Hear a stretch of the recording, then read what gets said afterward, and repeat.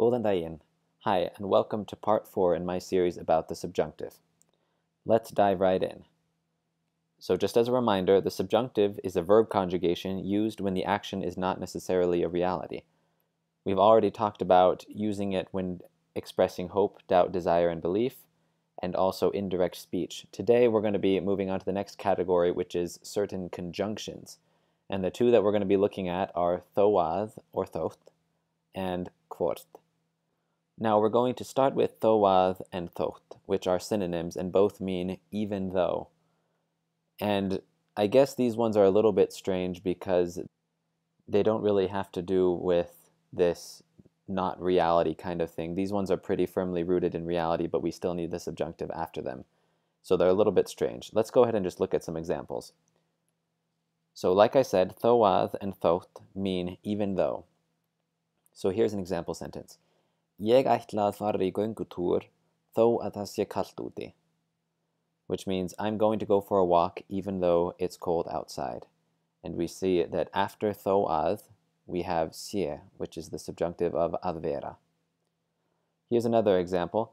Mig langar að fara í veiðar þótt það hafi snjóað í gær. Which means I want to go fishing even though it snowed yesterday. And notice here that when we're talking about something that happened in the past after þótt, we use the subjunctive of hava and the past participle. So the rules of which subjunctive to use are basically the same, even though we're using it with these conjunctions now. And here's one where we have two past tense. Hann vildi tala við hana þótt það tæki mikinn tíma, which means he wanted to speak with her even though it would take a while.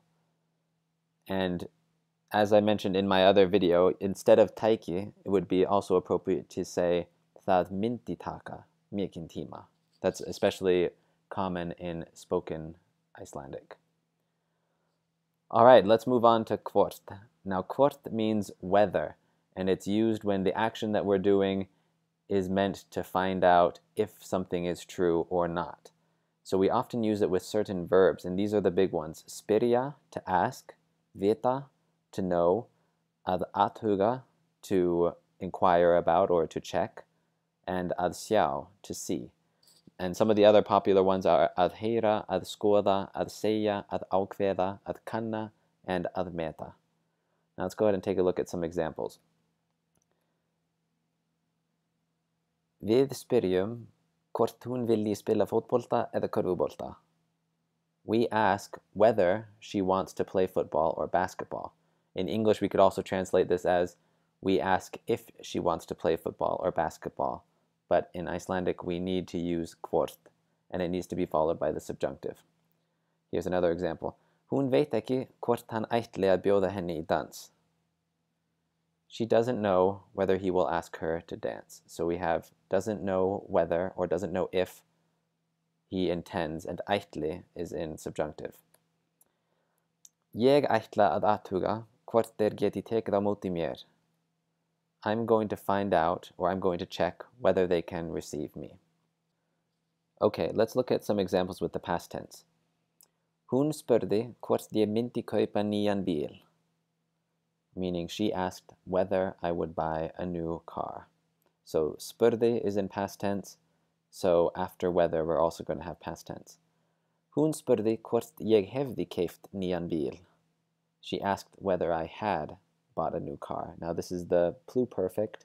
We're going to use the past subjunctive of að hafa to talk about something that happened even before she asked. Ég veit ekki hvort hann hafi hringt í þig. Which means I don't know if he called you. Now notice that veit is in the present tense, so if we want to talk about something that happened in the past, then we have to use hava, hafi hringt. And so hava is in the subjunctive, the present subjunctive, and is talking about something that happened in the past. That's all I have for this video. Thank you very much for watching. Feel free to leave comments or questions below and stay tuned for more. Bless, bless.